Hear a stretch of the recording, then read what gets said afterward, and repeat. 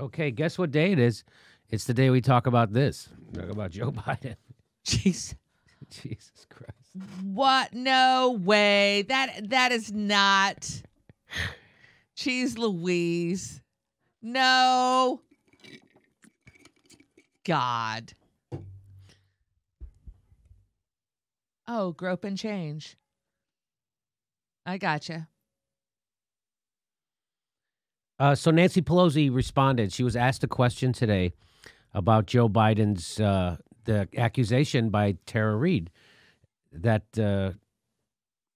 isn't it interesting that nobody ever brings up Katie Halper's name, that she broke this story? I find that interesting. Everybody was using her name when they were wagging their finger at her, saying she didn't do good reporting. Well, it turns out she did. Nobody mentions her anymore, so I will. Katie Halper. And so they're going to ask her about this. Here we go. As Biden is a concern, how do Democrats square with the idea that they're essentially they're standing by Biden, but they're using a comparatively different standard with the Kavanaugh? So the reporter says you're using an entirely different standard for Biden than you used for Kavanaugh. And watch Nancy Pelosi's response. When you demanded a investigation on Justice Kavanaugh. Because Nancy Pelosi demanded an investigation on Kavanaugh, you're not doing the same thing here. A similar allegation came out on him. Well, let me just say, I respect your question, and I don't need a lecture. Or She doesn't need a lecture. She just needs, her favorite ice cream, which is flavored with the tears of the poor. She doesn't need a lecture. She doesn't need So this is 2 times in a row where she's smacking back a reporter, and the reporters just take it. She did it to Jake Tapper when Jake Tapper said, hey, you screwed up in this stimulus bill. You negotiated horribly. And she goes, calm down. We have a plan. And guess what Jake Tapper did? He calmed down. Guess what this reporter did? She, I don't need your lecture. I don't know what the reporter's supposed to do in that position. Yell back. I don't know. But that's funny. 2 times in a row, here's Nancy Pelosi spanking the reporter. I don't need a lecture. I don't need a lecture, and calm down. Where's the ice cream? Here we go. Okay, here we go. Speech. Here's the thing. Even she is now talking like Joe Biden. When you're defending, and just for the record, this #MeToo thing, we haven't really weighed in on it here at this show much at all, because I never agreed with it. I always thought that there is nuance, and I knew people who were falsely accused of things like that. And so I was like, well, how can you just blanketly? So I was always for due process and nuance, and I'm for what the Democrats are saying now. So what the Democrats are saying now, I was actually for all along, but they weren't.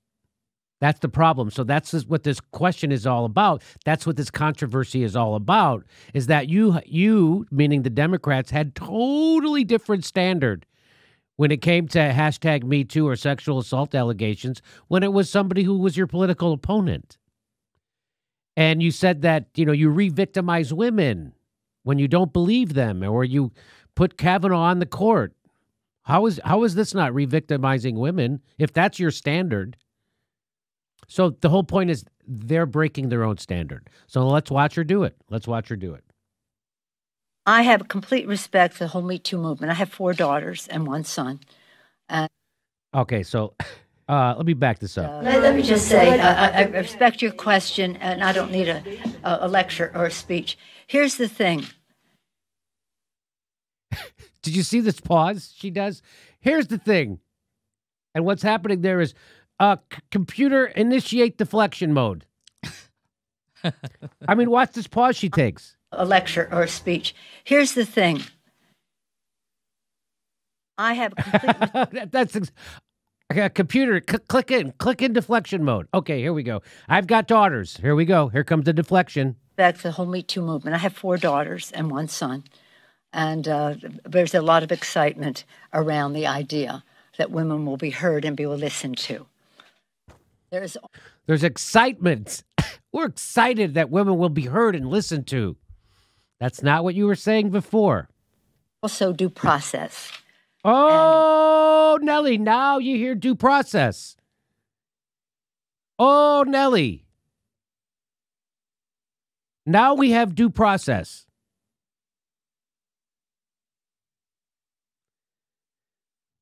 The fact that Joe Biden is Joe Biden. Joe Biden is Joe Biden. Joe Biden is Joe Biden. And he's running for Senate, Fat. And if you don't like it, go vote for the other Biden. Joe Biden is Joe Biden. Bill Cosby is Bill Cosby. Harvey Weinstein is Harvey Weinstein. What does that mean? Joe Biden is Joe Biden. This is, you know, you want to say Shakespearean, whatever. This is it. There's been statements from his campaign, or not his campaign, but his former employees who ran his... So there's been statements not from Joe Biden, not from his campaign, but from somebody else. So no statement from his campaign. She's not referencing that. She's not referencing Joe Biden. Offices and the rest, that there was never any record of this. There was never any record. And that nobody ever came forward, or nobody ever came forward to say something about it apart from the principal involved. Can you pause it? I am... It does shock me a little bit that she has to bring up a record, too. It's amazing. I mean, like, that she's saying, you know, there's never been a record. A record. A record. There's not a record. And that that's it. She'll go on. There's never been a complaint. Well, what is she talking about exactly? I don't know. What does the record really have to?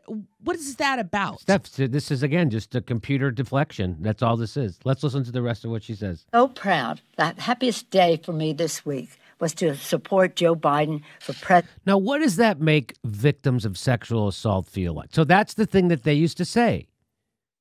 Like, I never even understood it until I heard people like her explain it, that when she says the happiest day this week was when I got to endorse Joe Biden, what they would say, Steph, is that re-victimizes Tara Reid, right? Isn't that what they say? Absolutely. And that's a woman doing it.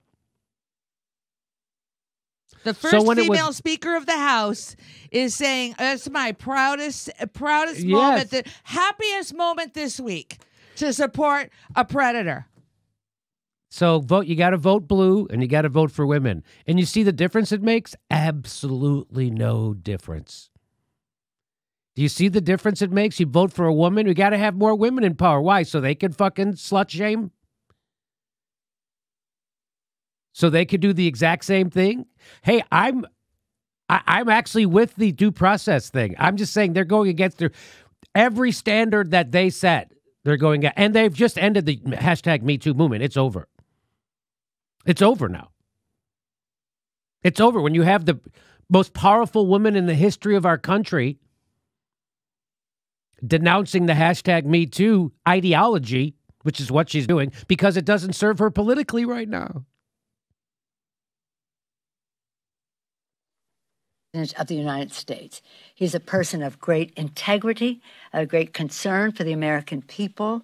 He authored the Violence Against Women Act when he was the chair of the Judiciary Committee in the 90s. He also helped out with the crime bill. He also has a bunch of accusations against him about inappropriate behavior. He's also was on board with the Iraq War. He started this campaign at with the Comcast executives at a fundraiser. Yeah, maybe he raped somebody. He's a great guy. It's my guy. I'm the first lady speaker. It's my guy. It's my guy. I'm my guy. He's been an advocate for funding it all along since then, and I believe that he will be a great president of the United States. He is the personification of hope and optimism and authenticity for our country, a person of great values. Do you feel like you need your stomach pumped after listening to that? Like every buzzword, he's authentic. Joe Biden is demented. They took his car keys away a month ago. So there's nothing funnier than when someone is lying and saying at the same time how authentic and sincere they are. There's nothing funnier than lying. Lying's always funny. And then when you add on top of it that you're extra authentic and sincere, it's funnier. And she straight faces it. So I want to remove all doubt in anyone's mind. I have a great comfort level with the situation as I see it, with all the respect in the world for any woman who comes forward, with all the highest regard for Joe. With all the respect for any woman who comes forward. I love Joe Biden. It's the happiest day of my life. But I have all respect for you. But man, this Joe Biden guy, I love him. I respect you. Seems a little incongruent. Biden, and that's what I have to say about that. Thank you. Excuse me. Hurry up. Run away before they realize everything I just said is bullshit. And that's why we have Trump as president. Because everyone knows she's full of shit. Everyone knew she was full of shit before. Everyone knows she's full of shit now. Even she knows she's full of shit. He knows she's full of shit. I know she's full of shit. Steph knows she's full of shit. Tara Reid knows she's full of shit. Joe Biden knows she's full of shit. Well, he might not know. He might not know where he is right now. Jill Biden knows he's full of shit. Barack Obama knows he's full of shit. Here's what she used to say. Here's what she used to say. She used to say, far too few people are recognizing Dr. Ford's sheer bravery and sharing her story. That must not be overlooked. Believe survivors.